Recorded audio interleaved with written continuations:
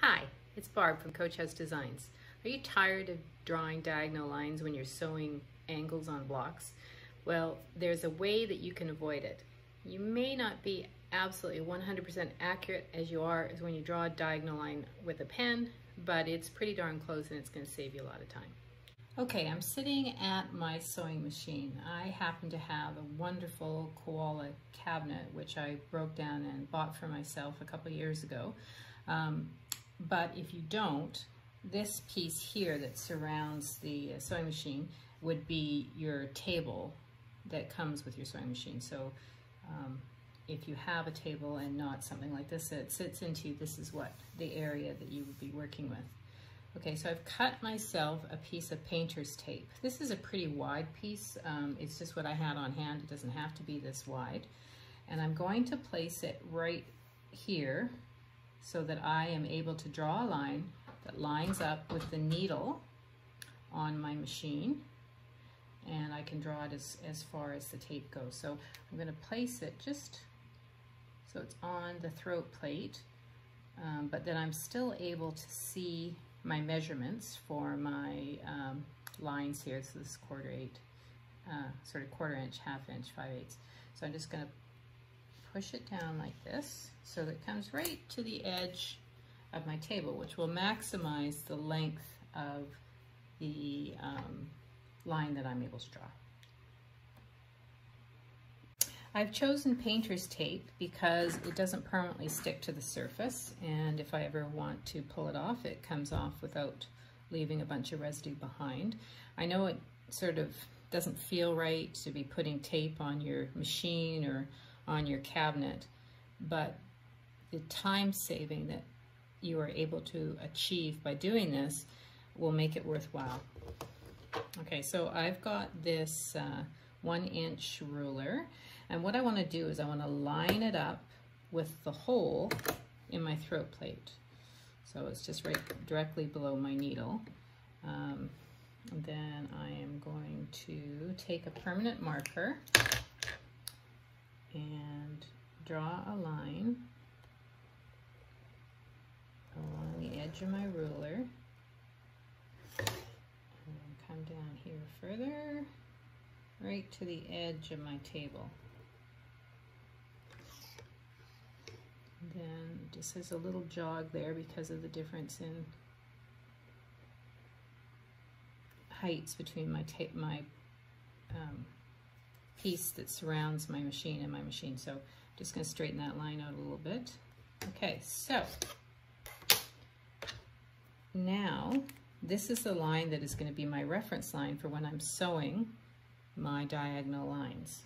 Now, as you can see, the tape crosses over the plate, the edge of the sewing machine, and this piece here that sits around my machine. So I'm just going to take my seam ripper and break the tape so that when I need to, I can get those pieces off if I have to change, get under here because there's a problem with the thread caught up at the bottom, or when I change my sewing machine out or remove this piece of the furniture. So that way it will come off easily, and I'll just stick it down. Okay, so I'm going to start with a 1.5 inch square. Now, one of the patterns that I've referenced this video to has 800 1.5 inch squares, and that's a lot of diagonal lines to draw.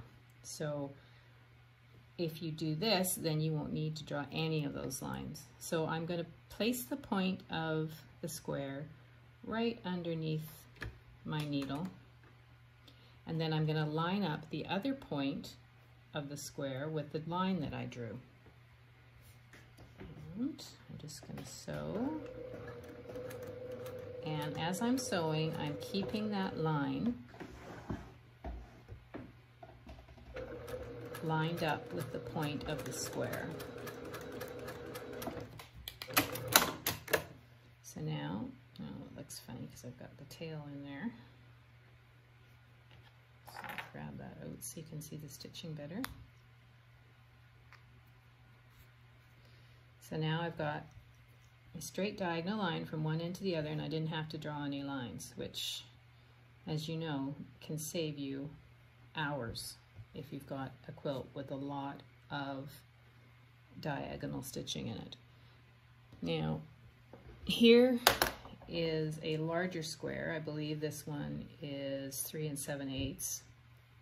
So again, line up your needle with the point, and that's why you want to have a piece your tape go further, because the bigger your square is, the bigger you need, or the longer you need to have this line so that you can have a reference point to start sewing. So I'm going to just sew along here, keeping that point lined up with the line on my table. And then there we go again, perfect diagonal line, no drawing lines. Now, if you are doing binding, it calls for diagonal piecing of the binding lengths.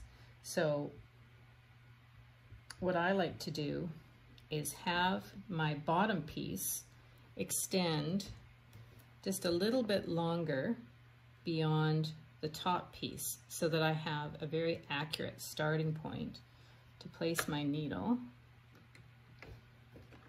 And then I line up this edge, the bottom corner of the top fabric, with the line.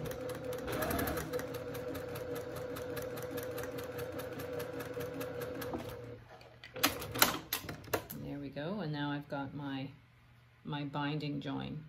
So obviously if I was making binding, this piece would be a lot longer, but it just gives you an idea of what it will look like. And now I have another piece here. So quite often in my patterns, I'll have a diagonal join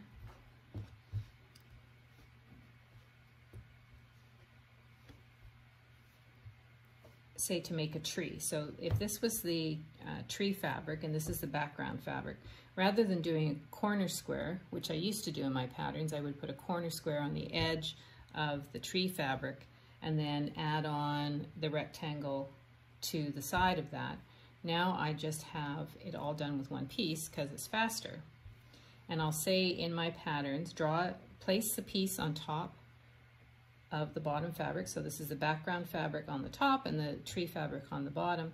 And I'll say to draw a diagonal line from the top left-hand corner to a spot 2.5 inches down the right side of the background fabric, so that it'll go from here, from here down to here.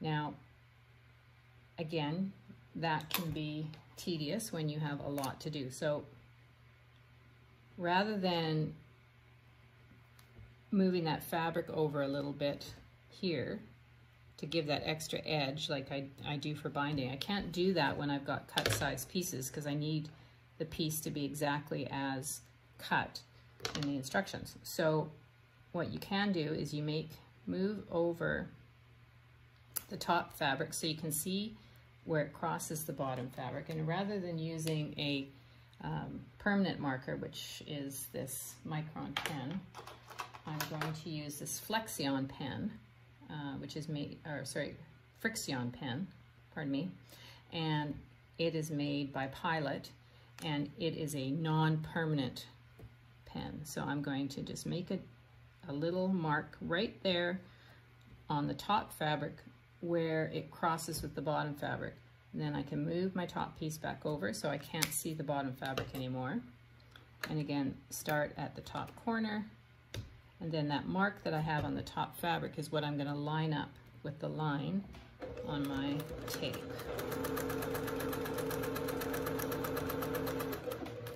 There we go. And there will be the seam all perfectly lined up. So if you are concerned with absolute perfection, you may want to continue drawing lines, but if you want a little time-saving technique, which is 99% accurate, then I would recommend using the tape on your machine and using that line as a guide, and so you don't have to draw any more lines anymore.